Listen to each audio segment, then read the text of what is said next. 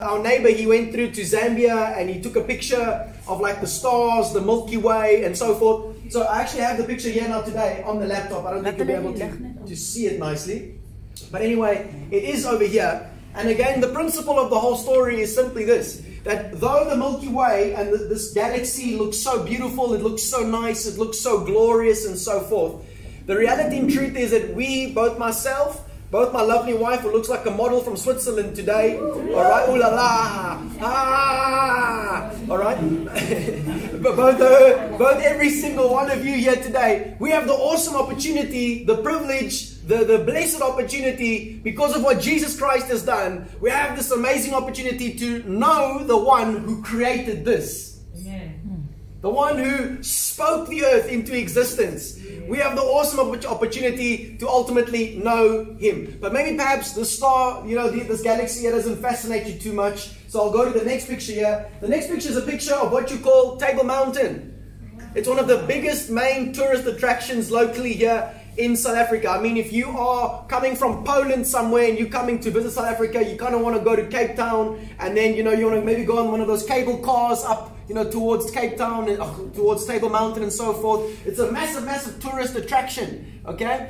And though the mountain looks beautiful, though the ocean looks beautiful, my friends, both myself, my lovely wife who looks like a model from Switzerland, ooh la la, ah, and every single one of you over here today, we have this amazing opportunity and privilege and honor to know the one who created this. All right? We have that opportunity to know the source of this creation over here.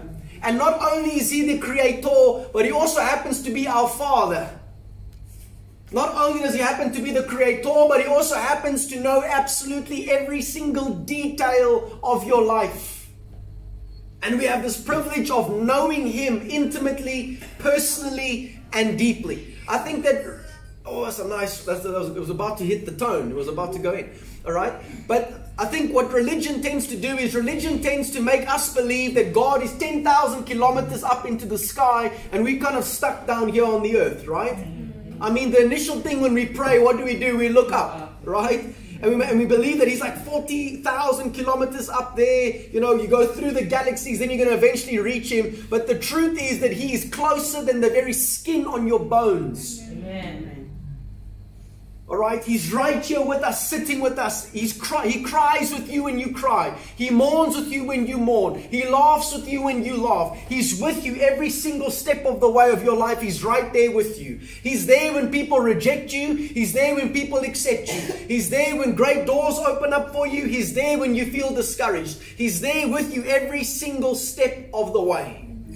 And I think one thing that the problems of life, one thing that the worries of life tends to do for both myself, my lovely wife, every single one of you here, that when you go through a trial, when you go through pain, when you go through hardship, it's kind of like, where's God in all of this?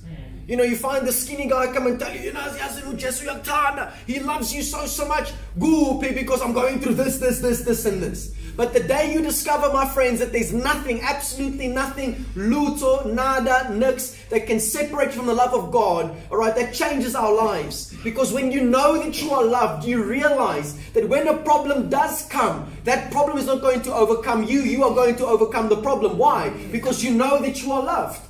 And because you know that you are loved, you realize that you are blessed. And because you realize that you are blessed, you know that you are blessed coming in and you're blessed going out. No matter what the bank account says, no matter what's happening at home, no matter what's busy happening with your child, you know that you are blessed. Why? Because you know that you are loved by your Father. People think that when they're going through a tough time, when they're going through a hard time, our thoughts, you know, go all over the place. And we think, maybe I'm going through this because God is trying to punish me. My friends, that is not the case.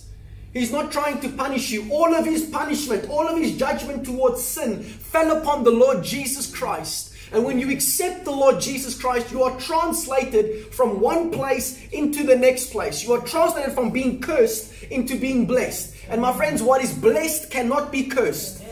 What is blessed cannot be cursed. No matter what anyone else tells you, what is blessed cannot be cursed. And in Christ, best believe, you are blessed. Why? Because he took your curse and my curse. He took it upon himself. So you could enter into a position of blessed.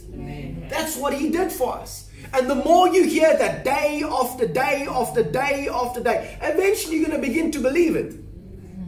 Eventually you're going to begin to believe it. It's like a game, for example. You ask the kids at school, hey chaps, campeones, what's 16 times 16? Hey, yeah. But you ask them, what's the new Casper song? They can rap you the whole song. Yeah. Why? Because they're listening to it over and over and over and over and over and over. And what you listen to, what you watch, you're eventually going to believe that if you're watching it over and over and listening to it over and over and over. Now, if that's the case for stuff like that, like a song, what about the Word of God? If you're hearing on a daily basis, you are blessed coming in, blessed going out. If you hear that on a daily basis that God is not punishing you, but He's actually setting you up for victory. If you're hearing this on a daily basis, eventually you're going to believe it. Which means that when a problem now does come, you are approaching it from a completely different place. And now that problem is not going to cause you to drown, but you're going to rise above the affliction. You're going to rise above the pain. Why? Because you know that He has overcome, and therefore you too shall overcome moving forward. All right, next picture over here, beautiful picture of what you call Mauritius, right? You look at the beach, it looks beautiful, it looks wow, it looks aha. Again, the point is this, that we have the awesome privilege and honor of getting to know the one who created this. We can know Him, we can walk a road with Him, we can journey with Him every single day of our lives. And listen, if God did not even spare His own Son, remember, He didn't send a goat, He didn't send a little sheep here. Nah, He didn't send a crooked angel. He sent His best. Like it cost Him something. Yes. And it cost Him everything. The one preacher says that heaven went bankrupt to buy you back. Because God sent His very best. Why? Because you matter to Him. I mean, how often, for example, you hear preachers when they preach, they talk about the promised land. Right? We're going into the promised land. That's awesome. Yes, but do you here's a thought. Do you realize that you sitting here today, as an individual, you are God's promised land? You are His milk and honey. Do you realize what that does to you when that happens? Do you realize that you, as an individual, you have stolen God's heart? That there's not a day that goes by when He's not thinking about you. All He thinks about is you. I mean, you could be thinking about, the beach and what next beach is going to make. No, He's thinking about you. And the thoughts that He has towards you are thoughts to prosper you, not to harm you. Thoughts to give you a hope and a future. Just like, for example, you as a parent, you want to give your child what? A hope and a future. That's why you send them to school, right? Because you want to give them a better life, a better future and so forth. Now, if that's the case for you, what about God? Who's your Father? But we don't believe that. We think God's some grumpy old man, all right, with a big beard and whatnot, standing there with the baseball bat every single time you do something wrong. What? That's not Him. He's slow to anger, abounding in love and faithfulness. He's gracious and kind. Amen. Longing to bless you, longing to open doors, longing to walk a journey with you, but we still decide to go our own way.